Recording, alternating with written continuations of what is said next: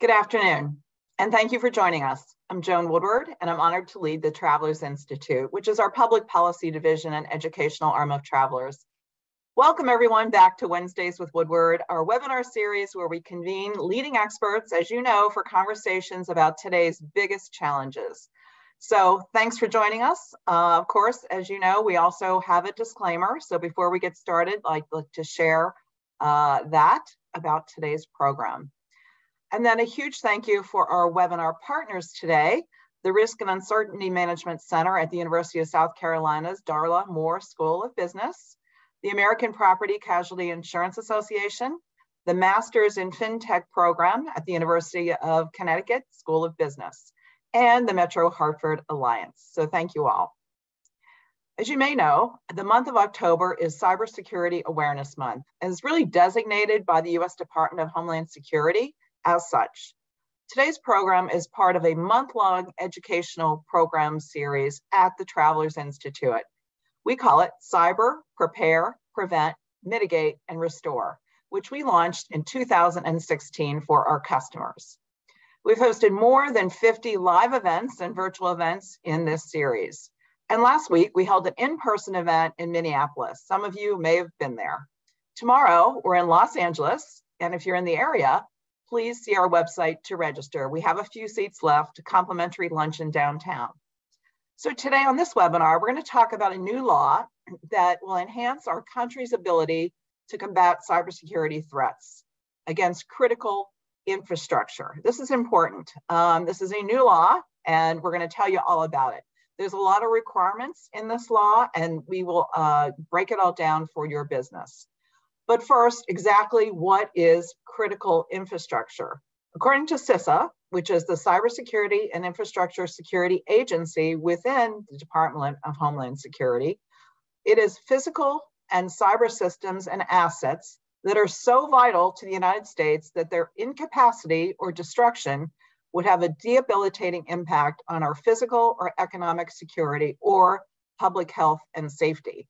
End quote. So that's according to the Department of Homeland Security. So think about this in terms of like banks, power companies, water treatment facilities, transportation systems, hospitals, and much more. In fact, CISA says there are 16 critical infrastructure sectors ranging from agriculture to nuclear reactors, again, to wastewater treatment facilities.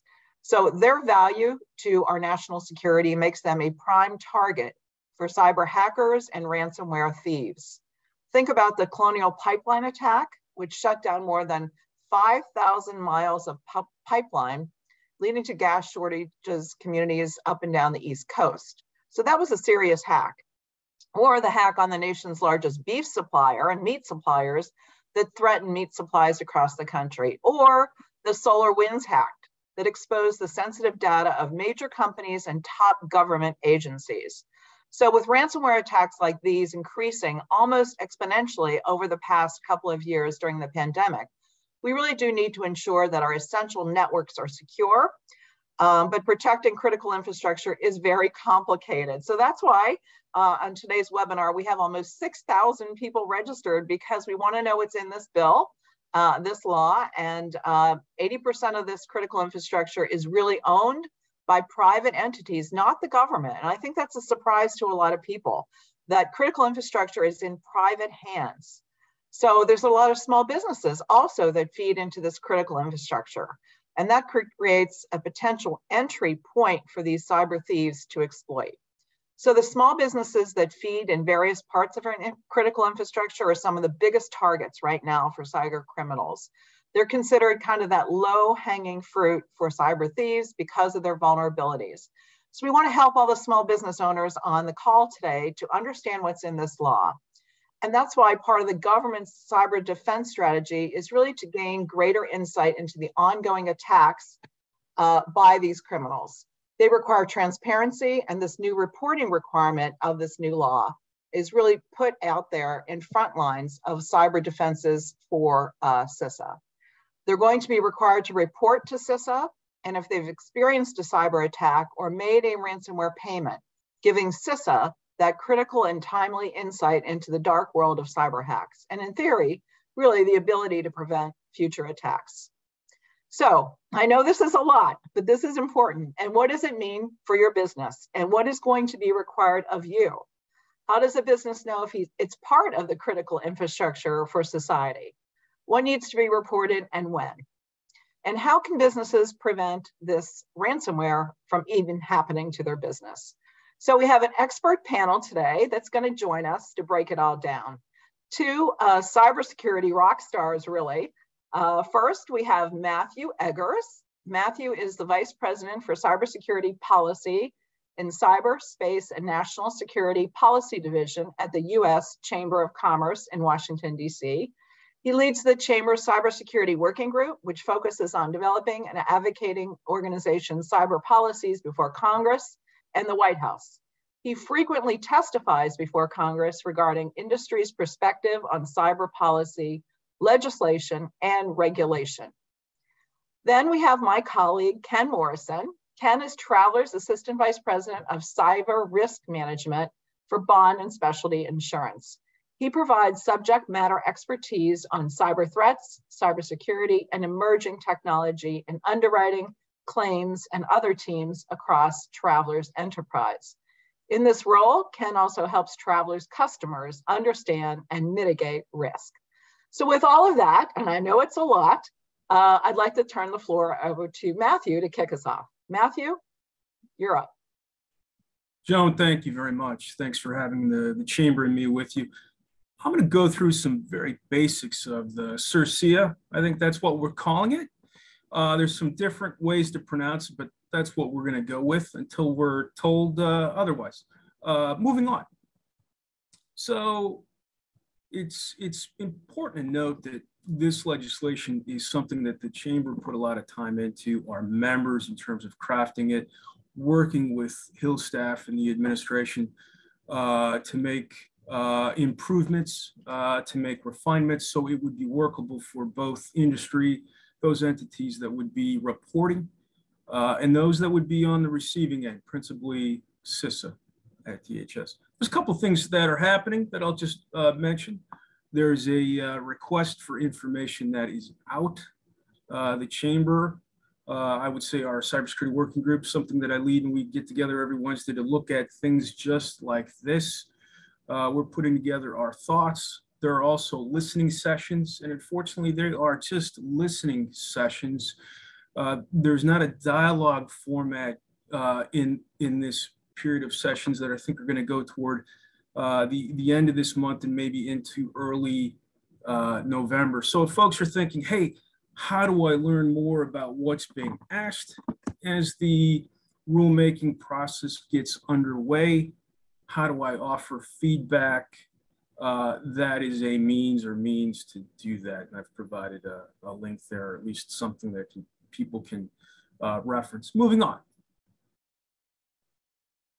And I'm going to hit on just some really simple elements of the CISA's final rule. I say final because that's going to be the end product. There's still a proposed rule that needs to be put out. We're not there yet. We're going to be kind of getting to that point probably within the next year or two. That will come pretty quickly, but we're still at the early stages of everything. So let me kind of hit on a couple of things that are probably worth mentioning and highlighting for the audience. So what are the kinds of entities that would be covered? Who are, would these organizations be covered whole or in part? The Act itself has a focus on covered entities, those entities that are part of critical infrastructure. There's a few other kind of criteria that an entity would probably take on or exhibit, if you will, that would maybe label it as covered entities. Things related to the attacks that would jeopardize the economic and national security of the U.S. So when organizations think, hey, am I critical infrastructure, or they ask, am I critical infrastructure, could I be covered? Just by reason of being critical infrastructure alone would not make you a covered entity. And that gets to the point there, will my organization be covered? It's really still unknown.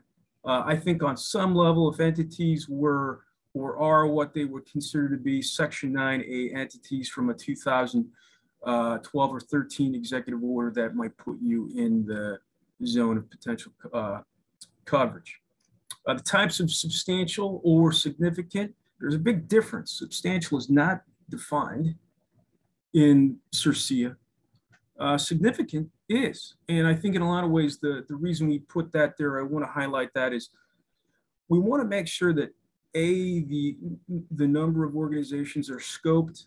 We're not covering too much, and the nature of the events or incidents that would be reported to DHS would be, if you will, the right amount. So businesses aren't reporting noise, and DHS CISA is not receiving quote unquote noise. And so there's some qualities of covered cyber incidents that are notable, such as key words like substantial loss, serious impact on entities. There's a big interplay in the act between covered entities and covered cyber incidents.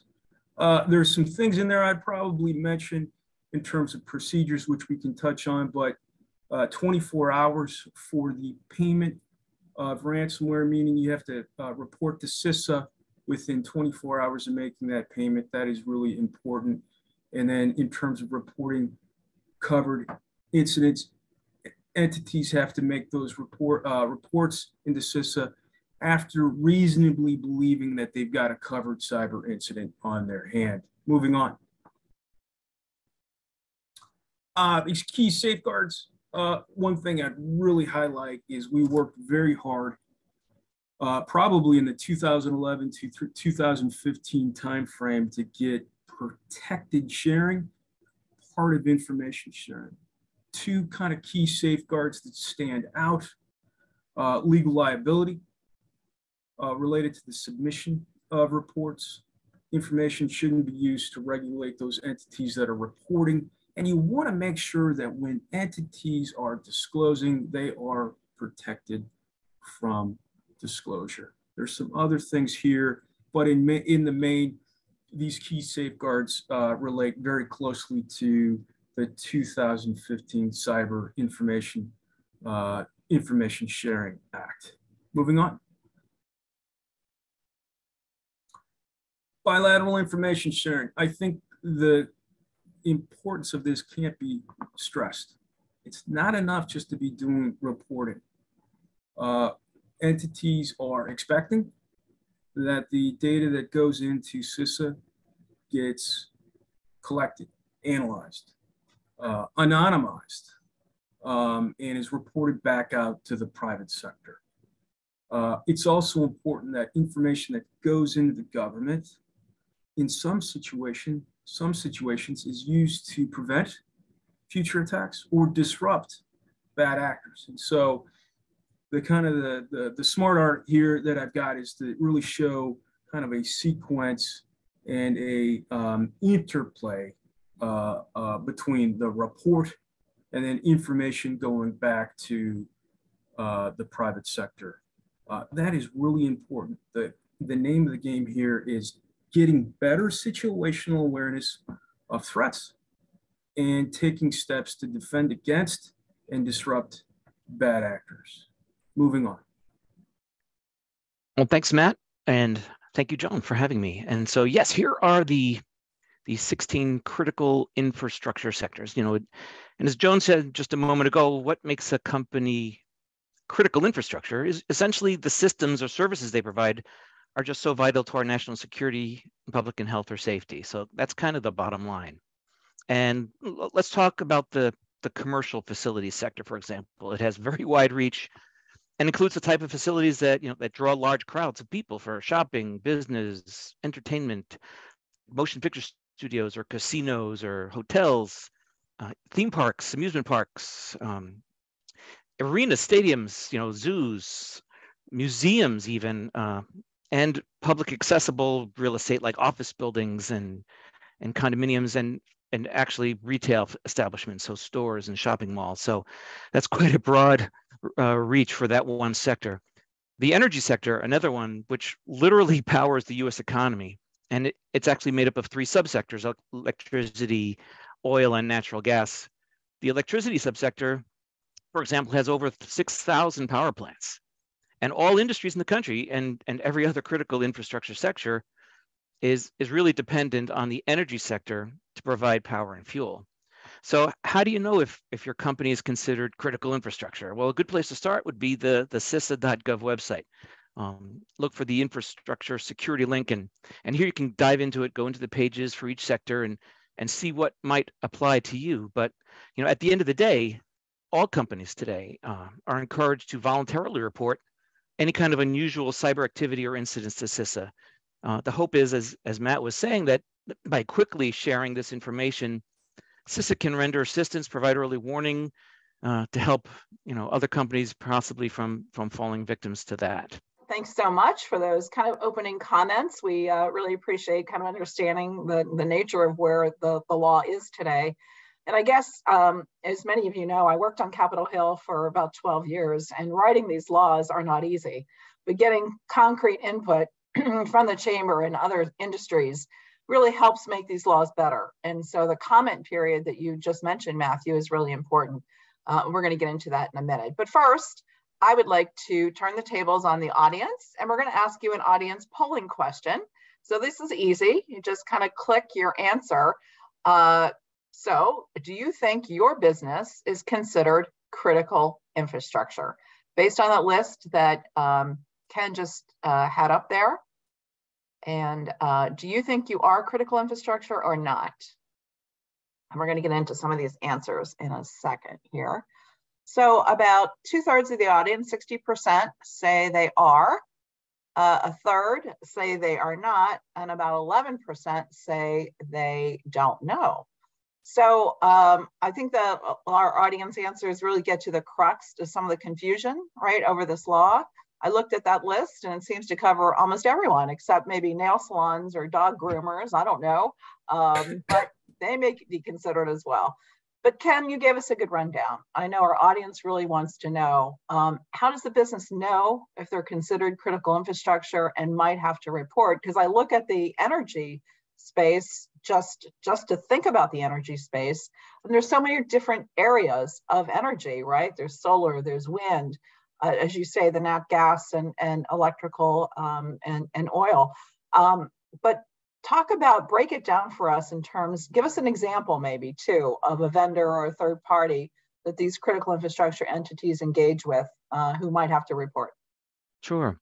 Well, from the concept of reporting, just remember that covered entities are probably going to end up being a subset of the critical infrastructure. So not everyone in the critical infrastructure will be considered a covered entity and thereby be bound by the reporting requirements. So DHS is going to decide what the specifics are, but potentially, as you can see, the swath can be pretty broad when you consider that it could not only include those companies directly in the infrastructure, like factories and hospitals and water treatment facilities, but their subcontractors and vendors and suppliers, and maybe their subcontractors and vendors and suppliers. And for example, with the chemical sector, let's take, right? So chemical manufacturing plants, it's pretty obvious that's going to be critical infrastructure.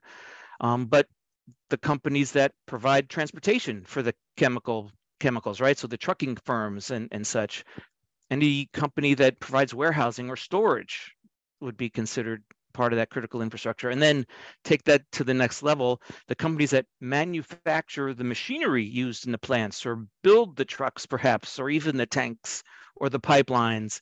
It goes on and on. You can kind of see how this logically goes from one company to the next in the hierarchy of how we do business in this country today. No, that's an excellent point. And I also think about, we get a lot of questions coming in the chat too right now about the financial services sector. So obviously banks are on that list. We saw that. And of course, the financial markets writ large, right? The New York Stock Exchange, the NASDAQ, the exchanges out there, Chicago Board of Trade. You think about the financial infrastructure of the country. Well, insurance brokers and agents are also considered finance, correct? Writ large. So the question is, are insurance brokers and agents considered to be critical infrastructure? Ken, I'm going to give that to you. I would, well, if you look at, again, you go back to that US, this isn't necessarily a plug for the US CERT or the CERT site, but it is terrific. But on their site, they have the different critical infrastructures. And if you look at the profile of the financial services sector, they said it's best described by describing the services offered. And one of the services that they include is risk transfer products. So yeah, I would say, at least for critical infrastructure, insurance companies, brokers, agents are probably considered critical infrastructure. Whether they're going to be considered a covered entity for the reporting, we're just going to have to wait to see what CISA says about that. Okay. I was just going to add to that. I think Ken's right. I think that you look at it from a critical infrastructure kind of envelope, and then you work your way down. A couple of provisions in the law that I think help maybe scopes who or what entities may be covered. There's a big emphasis on whether or not that entity is the target of a nation state or a proxy of that nation state or a surrogate. Some of the cyber attacks that we've read about in the news over the last kind of couple of years give you a feel for where policymakers, CISA, are aiming. And the other thing is the kind of the nature of disruption to, let's say, an infrastructure sector, parts of the economy. We are talking substantial cyber attacks, significant attacks. So the bar for at least reporting for many, I think, out there is going to be pretty high. And I think on a lot of levels, that's good. We don't want to be over reporting. Okay, so Matt, then tell us how these reporting requirements are going to help CISA prevent future attacks. How does that work? Because are these the same dark web actors, the thieves that are trying to steal your data? Are they, repeat offenders out there? And the thought is CISA might collect data that would help them prevent. I'm trying to make the leap between reporting and how they prevent future attacks. A good way to think about it is there has been a strong effort to have industry report into government, almost like a neighborhood watch, so we can figure out the doors we need to lock and so forth. I think the big shift with CERCIA is it's mandatory for a certain cross-section of industry. And the two primary avenues, requirements for reporting, or the types of reporting, relate to covered cyber incidents, substantial major episodes. And then if you're a covered entity and you happen to be the victim of a ransomware attack and you make a payment, those are kind of the two things. And under this law, if you're covered, you got to report. So a couple of questions on the word mandatory. Are there fines or penalties or fees if a covered entity is hacked and doesn't report? Matt, I'll go to you on that. Yeah, sure, I'll start. No, I'm glad to say that there are no penalties. It just cuts against the nature of public-private collaboration for there to be financial sanctions. Legislation that we did consider early on had them. This legislation does not. Now, from an enforcement standpoint, if a covered entity is believed to have suffered maybe a covered cyber incident, or it made a ransomware payment and didn't report, the outcome is that CISA should conduct outreach to this entity. If that isn't really working, CISA is authorized to issue a subpoena, and it should stop there. There are other things that can happen, but for the most part, I think on balance, with many entities already reporting, I don't think we'll get to that enforcement piece. At least I hope not. Okay. Another question for you, Matt, and Ken, we'll get right back to you. So are third parties, including insurers like us, allowed to submit reports for covered entities? So instead of the covered entity reporting on its own, can a third party, again, report that?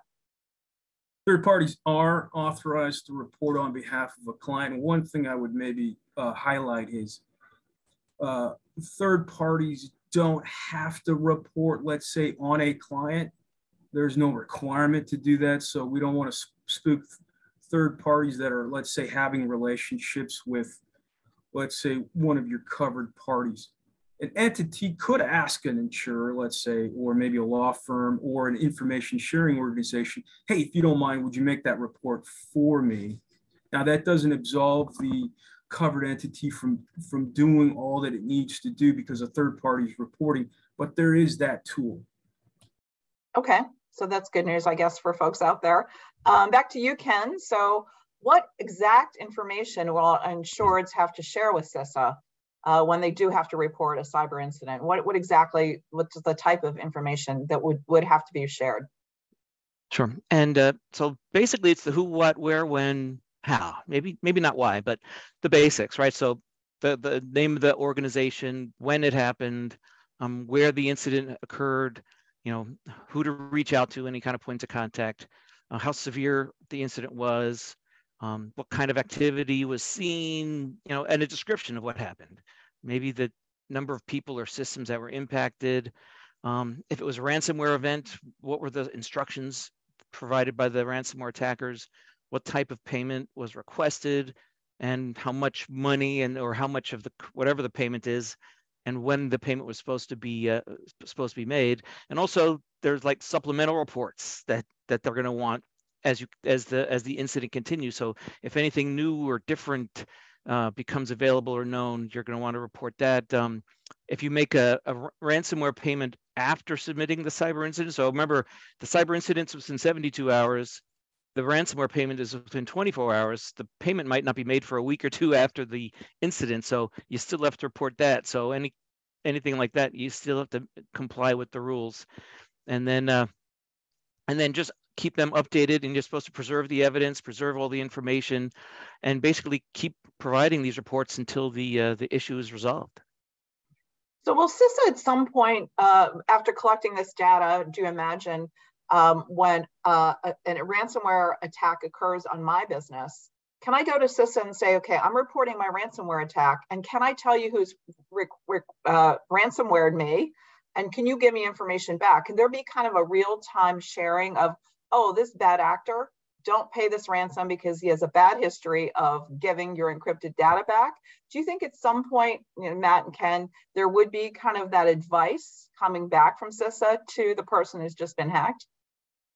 I do think that there is, and the CIRCIA calls for it, is for parties that report a ransomware payment to try to get a feel for who the threat actors are, right? I think one of the things we're trying to do is for the government to attribute these kinds of attacks to parties, so we can identify who they are and figure out a way to kind of mitigate their actions.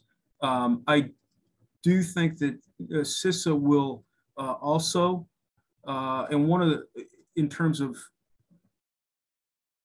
thinking about ransomware payment and ransomware mitigation activities, there is a provision in the bill to kind of look at systems that tend to be susceptible to ransomware payments and work toward notifying owners of that, let's say, IT, OT equipment. So Matt, back to you just for a minute. What must be included in these reports? Ken gave us an overview of the timeframes, but exactly what should the insured, on our customer who's considered critical infrastructure, what exactly do they have to include? I think Ken hit it on the head. I might add a couple of things. One, maybe from a policymaking standpoint, one of the things we're trying to urge CISA to consider is, in that initial reporting stage, leveraging a very simple form, right? When you've got a crisis on your hand, you don't want to be spending a lot of time filling out reports, certainly when you've got a small window of time to operate with. A couple other things that I think CISA is interested in, called for in the act, maybe some of the vulnerabilities in a system or a network that might be in play or responsible for what's happening. If you can kind of give CISA a feel for your defensive posture. And then maybe three, I think we mentioned this, is any kind of sense of threat actors that are in play. And typically what happens is, maybe in a more sophisticated organization that works with third parties that can kind of help identify whether we're talking, let's say, a nation state act or something like that. That's the kind of information that is valuable not only to CISA, but then when they push that information out to the rest of the industry. Okay. And Matt, I'm not sure if you covered this. When does the law take effect? When is all of this? I know the comment period is kind of ending next month, right? It's November 14th. So if anyone's interested in issuing a comment back to CISA, but when do you anticipate this actually becoming effective? So the president signed the law in March. We are in what's called an RFI, request for information stage, in development of a proposed rule. CISA's got 2 years from March 22 to develop that, and then 18 months after that, they've got to complete a final rule. That's when really this program becomes effective. I think they're going to hustle a little bit more, just given the sensitivity and the importance of this. But this won't become, we won't go game time until probably in about 2 to 3 years. And the other thing I would just say is we've got a pretty good feel for the outlines of what is going to be required of parties, but we won't know with much certainty until the final rule is completed. And I think as we kind of roll through, those entities that are likely to get covered will probably have increasing input, we hope, into the final contours of a regime. Okay, so say 2 to 3 years. What about the interim period? If someone is getting hacked or ransomware, is there a place our insureds and customers should be reporting to the federal government right now? Is that the FBI? Is there a mechanism in place before this law takes place to report? I know it's not mandatory, but the government definitely likes to hear from private businesses when they've been hacked, right? Or Ken, you might have the answer to that one. Yeah. Sure. So yes, so voluntary reporting is certainly encouraged, and there's a couple different ways. So one is the IC3.gov website, which is the Internet Crime Complaint Center, and that's one place you can report. And I believe CISA also has a reporting mechanism. I believe it's report@cisa.gov is the email address to report any incidents. And on their website, they also provide what type of information they want to see, and it's essentially what we just talked about. And so as I said, and as Matt was saying, this information is collected, aggregated. You know, you might not be the only one seeing this kind of incident. They'll take all this information and put it all together, and then see what larger threat is evolving and looming, and then use that information to keep us informed, tell us what indicators to look for. Maybe we can start putting up our defenses and provide any kind of assistance that they can provide. They do have a pretty substantial cyber, almost a consulting arm that they provide free of charge to the citizens and the companies in the country. And I just put a fine point on this. This law, CERCIA, probably wouldn't have been completed as easily if it weren't for the hard work that was put in a number of years ago to develop the Cyber Information Sharing Act. One of the key features is providing a suite of protections for entities that report voluntarily, either on their own or through a third party.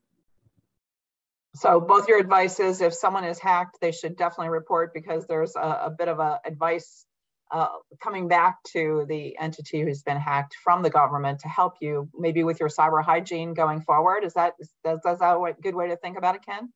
That they can help you? Absolutely. They can help. They can provide assistance. They can do vulnerability scans for you, for your environment, for free. Phishing testing, risk assessments. It's quite a pretty nifty service. And does a business have to be a certain size to get that, or can you be a sole proprietary person working, in your own business? I believe it is any organization. All right. So Matt, what have you been hearing from your chamber members? You have some of the largest industries and companies in the world as your members, and some of the small business owners. So what are you hearing from your membership about this new law? You're right. We're big. We're diverse. We've got the vast majority of our members are small businesses. I think in terms of just to maybe narrow things a bit, I would say in the context of the RFI, we learn a lot about laws that we work on when we kind of consider how we're going to implement them. So one of the questions that I think is interesting, is going to need some work, is the nature of an entity. It's the feedback that we've gotten is are we really focused so much on the entity itself as that's the bullseye, or is it the nature of the cyber incident? And then you go from there. And I think too is not every organization maybe needs to be covered holistically, meaning you could have very large organizations that make very specialized technical equipment, and they also make home appliances. Do we cover that whole organization? The other thing I think is the furtherance of harmonization. You've got this new federal law that mandates additional reporting on top of what entities already have to report to different agencies. There is existing reporting out there. How do we bring that all together in a way that's coherent? We can maybe touch on that some more. Okay. And what do you think, Ken, maybe for you, what should businesses who are considered critical infrastructure, what should they be doing now to kind of prepare for the law when it becomes effective? Well, in general, just make sure, you're shoring up your own cyber hygiene, as it were. You want to be able to defend against attacks, but part of what you want to do is have a plan in place for if and when an incident happens. So an incident response plan. So you're not relying on your memory when bad things happen. So have something written down so that you could refer to who does what when, and certainly you're going to want to start including these reporting requirements and data gathering steps to make sure that you've got what you need when you need it. Okay, and how will businesses know when? How will businesses know? I know inside the Beltway, we're all focused on, the regulations coming out, but will there be some sort of communications to let businesses know when it is effective? Because we said 2 to 3 years. That's a big difference between 2 years versus 3 years. How will businesses know when it's effective? I'll maybe just note that there is a provision in the law, and I think DHS CISA would do this anyways. There's an outreach campaign that they're going to have to undertake. They'll work with groups like yours, insurance trades, the chamber, other groups. I think most affected parties will probably have a pretty good feel for when things really kick off in earnest. I don't get the sense CIS is going to try to play a game of gotcha. It's generally not the approach that they seem to be taking. And then on the how do I kind of get ready? A number of critical infrastructure entities are already prepared, reporting and so forth. The one thing I usually try to stress to organizations is think about the things that you need to do to kind of keep yourself, business leaders, out of the congressional hearing room chair. You're often not invited there for just a kind of a positive outlay of things you're doing. But do you have a cybersecurity story? Meaning if you had to write testimony on an event, do you like what you've got? And so you can think about all the kind of the 1, 2, 3s of controls or what have you, but think about that, because for some organizations, that is really critical. So that gets us in, I think, to cyber hygiene. And is your business really clean when it comes to protecting it from ransomware or a threat? And talk about the best practices that all businesses and organizations should be following. So I want to get into cyber hygiene as our next kind of category. But first, I want to ask the audience another polling question just to see where they are with their cyber hygiene. Does your business use multi-factor authentication? And that's when you're trying to sign into something and they say, we're going to text you a code and you give us that code back and then we're going to let you into your system. That's multi-factor authentication. And does your business use it? And use it across the board, not just for one thing, but use it for all your systems, because that's another thing we've seen is people say, yes, we have MFA, but they only have it on the right side of their business and not the other side. So this is really good news and encouraging news that over 90%, 92% of our audience say they use MFA, but there's still that 8% that doesn't know or they're not using it. So first I'm going to go to Ken. What do you think of these results? And of course, these are a lot of our insureds. And so our insureds are ahead of the game because we keep talking about MFA, but give us your thoughts here. Those are tremendous numbers. The 92% folks using multi-factor is awesome, because if you look at the again, referencing the CISA site, they indicate they have a list of the most common security weaknesses taken advantage of by attackers. And the number one, top of the list, is multi-factor not being used or enforced. So seeing that number is very reassuring. We're on the right track. And as you said, our policyholders, hello everybody, is part of our requirements is a multi-factor attestation that you use multi-factor for things like remote access to the environment and for any of those accounts that have the keys to the kingdom, the privileged or administrator account. So that's really good to see. Good. So do we know yet, Matt, if a covered entity has to report a cyber incident, whether they have to report that they have cyber insurance or not, or we don't know yet whether they have to report that fact? No, they don't have to. I haven't seen any provision in that law that suggests that. That may come out in maybe a dialogue with CISA, maybe behind the scenes, but no, there's no requirement for that. No requirement to say you have cyber insurance. Okay, good to know. Let's go on here because I want to talk about small business owners. In Minneapolis last week, we held a live event with a couple hundred agents, brokers, customers with CISA and the Small Business Administration talking about best practices. And what came up a lot there was talking about small businesses, because a lot of our mom and pop insurance agencies there might be out there considered a small business by the SBA.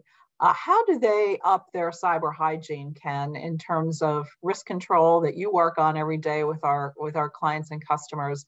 What are the couple of things besides MFA in terms of best practices?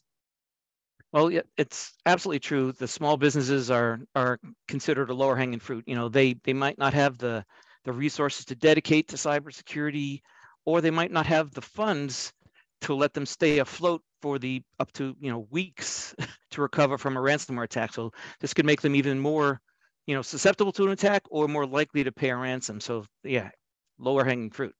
But the good news perhaps is that cyber attackers, for the most part, are in it just for the money, right? So if it's too costly to press the attack home, they might go somewhere else. So my kind of mantra is make yourself a higher hanging fruit. And I just referenced the weaknesses most taken advantage of by the cyber attackers, and multi-factor being top of the list. So make sure you have multi-factor in place. Right behind multi-factor on the list is not having your software maintained, keeping it patched and up to date. Some of the best loved vulnerabilities by the cyber hackers out there are over 10 years old. 10 years old. So keep your systems patched all the time. Let Microsoft, if you can, the automated patches, the automated updates, go through your system, keep things up to date. So that's a big one. Another one is use of vendor-supplied default configurations, usernames, and passwords. And what I mean by that is when you buy a firewall or a router out of the box, it has a username and password. And if you Google what is the username and password to this particular brand of router, you will see it. And bad guys do that every day. So as soon as you get something like that, change the user ID, change the password, change the configurations, and move on from there. Remote access. How does one? Sorry, go ahead. I was going to say remote access. So I think we mentioned this already. So remote access to your network. That remote access is the front door to your network. You want to use a good solid door. You want to keep it locked. You want to use a deadbolt and make sure that anybody trying to get in proves who they are. So solid door, use a secure remote access solution like a good VPN. Lock the door. Lock down the VPN with tight, secure configurations. Use a deadbolt. So set up a firewall to detect or better yet prevent intrusions. And lastly, use MFA to have them prove who they are. Open ports to the, I'll keep going, but. No. Well, go ahead. One more, I'll give you one more. Open ports, what is that? Open ports. So open ports are kind of the windows and backdoors to your network, right? So close all ports and services, only open the ones that you really need for your business, and then reevaluate them periodically to make sure you still need them. Things like RDP, remote desktop protocol, Telnet. These are ports, protocols that are kind of on by default and should never be open to the internet. And back to you, Joan.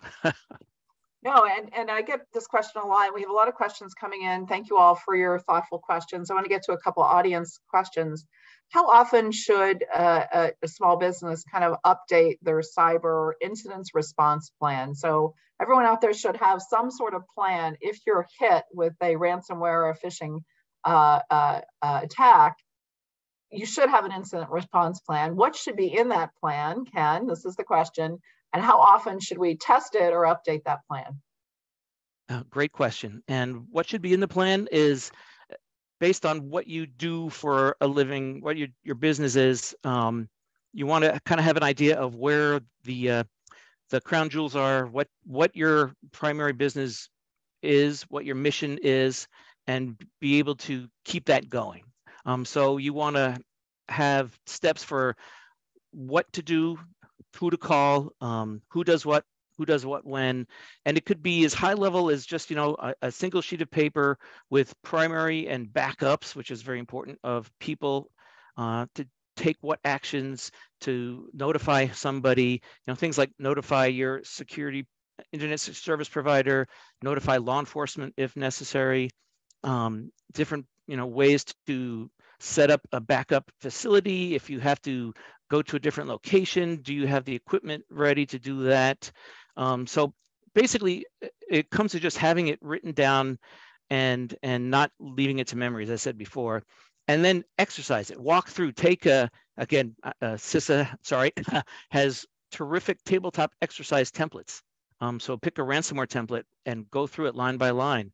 This is what happens. What are you going to do? This is what happens. What are you going to do? And actually, honestly, that's really key, is discuss with all the key players what happens when that happens.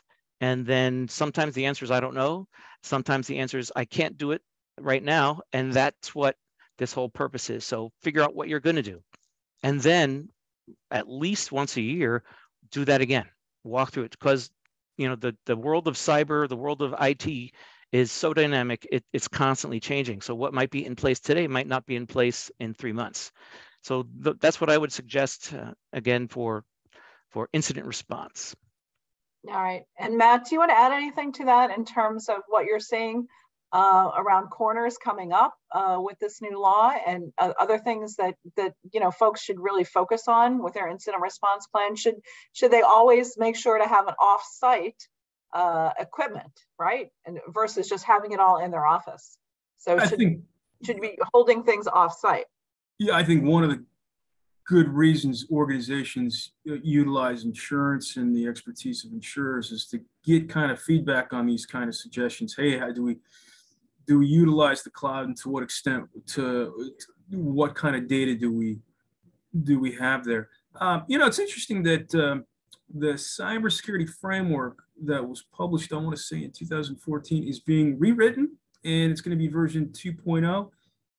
It's a tool that businesses of all sizes, particularly critical infrastructures, are urged to use. It's flexible, and it's something that we often like to try to push small businesses to use in partnership with providers to kind of help them walk through it. The other thing I'll just add quickly is I've seen good use of, let's say, phishing training, non-punitive training. I think that's good, since in addition to MFA, you want to make sure folks aren't clicking on links and PDFs that are malicious. Okay, a lot more audience questions coming in. This is from Ellie Dodd. Ellie asked, what about universities with or without a medical school, institutions of higher learning? Wouldn't they be considered critical? I believe they are part of the government facilities sector as of fairly recently. They were specifically called out as a subsector. I might put in a plug for my where I went to school, Indiana University. They operate the higher ed information sharing and analysis center. So universities should get plugged into things like that to swap indicators and warnings and so forth. Okay. This is a broad question. I think it's a really good one. I'll go to you, Matt, on it. Ursuline Foley asked, how do you see this impacting corporate governance and boards? Because boards of public companies and private companies are increasingly worried about cyber attacks. So you think this might change corporate governance for companies? I think it will kind of help solidify and validate what a number of organizations are already doing smartly. And let me put it this way. CERCIA demonstrates the right way to develop policy and conduct reporting to government. It's protected. There are liability protections. This legislation was developed in partnership with industry. There's supposed to be bilateral sharing, among other things. There are other agencies that have rulemakings that would push entities to report publicly before incidents are mitigated.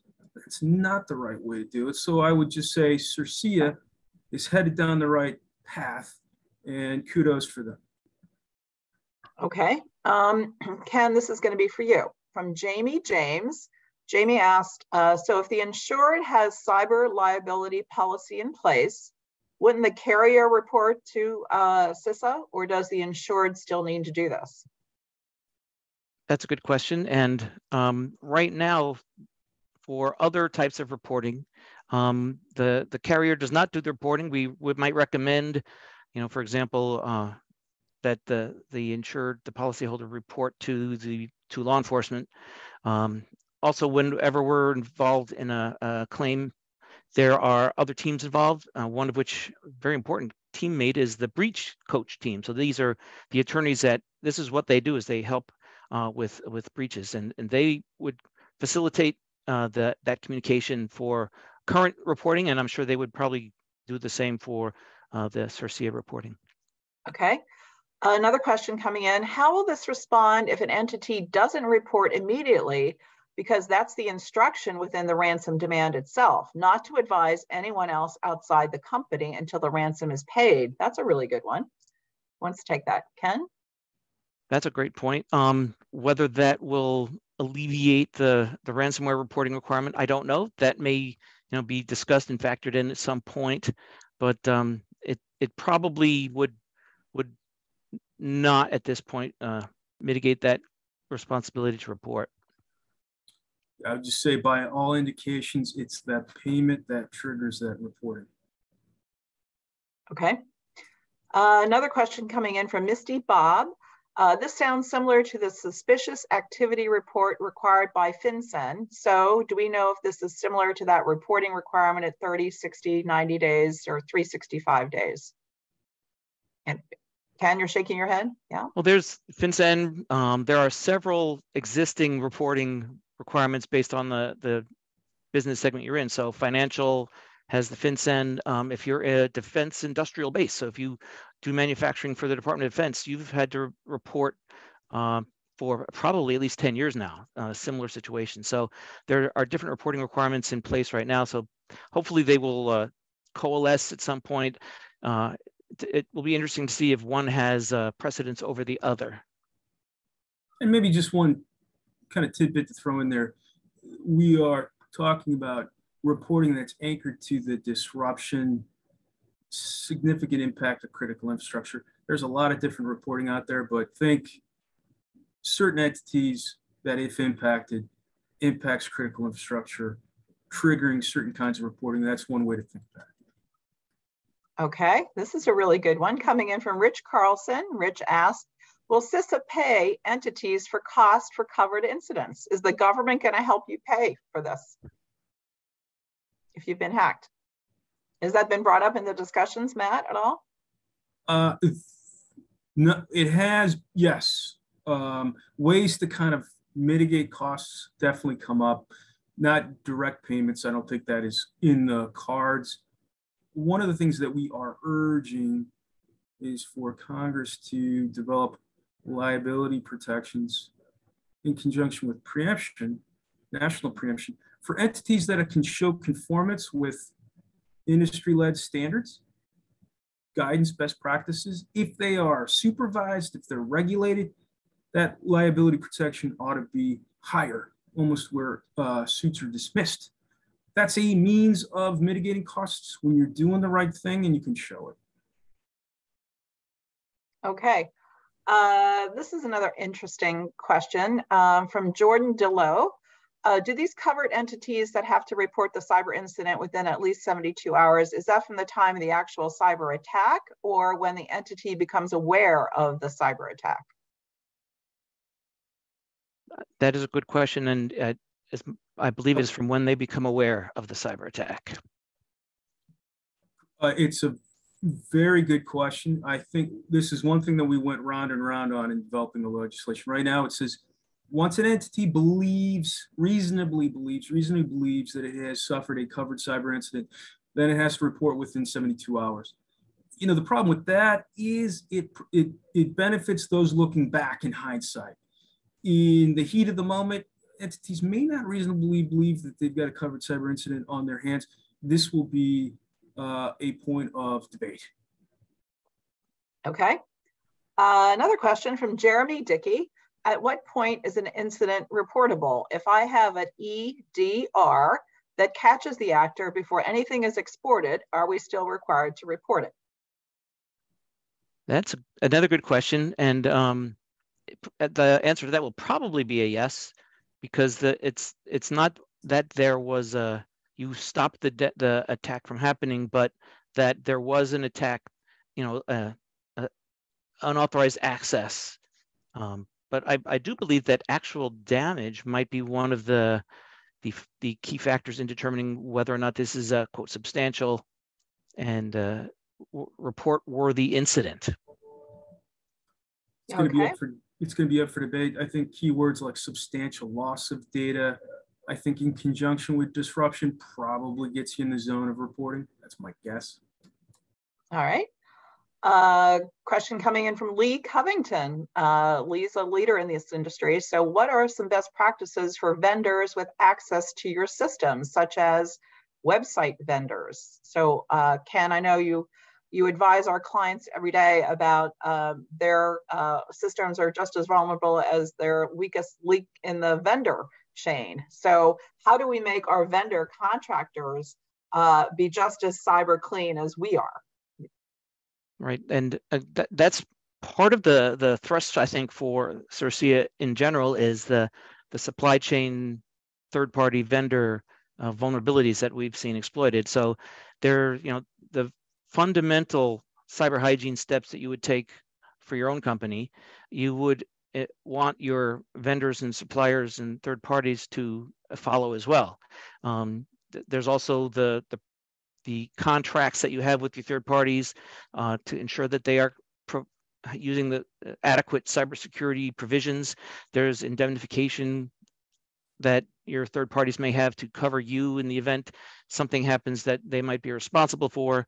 But at the end of the day, there's nothing that you should not do. So keep the cyber hygiene up, follow the best practices, multi-factor authentication for one thing. So you've got a third-party service provider that provides support for your environment. They still need to use multi-factor to get into your environment. So that's just one of the tactical things that you can do to help manage that risk. Terrific. Well, Matt and Ken, I can't thank you enough. This has really been eye-opening I think for a lot of our audience members. And we will promise our audience that we will be back next year as this law becomes in effect. So we'll come back within the next 18 months to talk again with Ken and Matt to see where we are, because as you know, as Matt has told us, things can change when the comment period ends. So Matt and Ken, thank you so much for your time today. We're truly grateful, and we're going to have you back on without a doubt. So thank you. I also want to let our audience know some of our really upcoming interesting programs that we have on the docket. We do have a survey. If you could fill that out in the chat, I'd love to get your feedback. And I'm also looking to hear from our audience what you want us to talk about in 2023. We're planning right now. So please let me know what topics you would like us to undertake on our webinar series. But as I mentioned, tomorrow we're in Los Angeles. So if you live around Los Angeles, we have a terrific program downtown. Go to travelersinstitute.org. You can register and sign up. We have some great guests there. October 19th on our webinar series, we're going to hear from one of the leading voices at the Federal Reserve, the CEO of the Minneapolis branch, Neil Kashkari. is going to be with us to talk all things inflation, interest rates, and the economy. And then on October 26th, we're going to discuss the outlook for the real estate market, both commercial and residential, with the chief economist of the National Association of Realtors, Lawrence Yoon. So I promise it's going to be a great lineup for November and December. We're going to get those to you in the coming weeks. Take care, my friends. Stay safe. And again, thank you to Ken and Matt.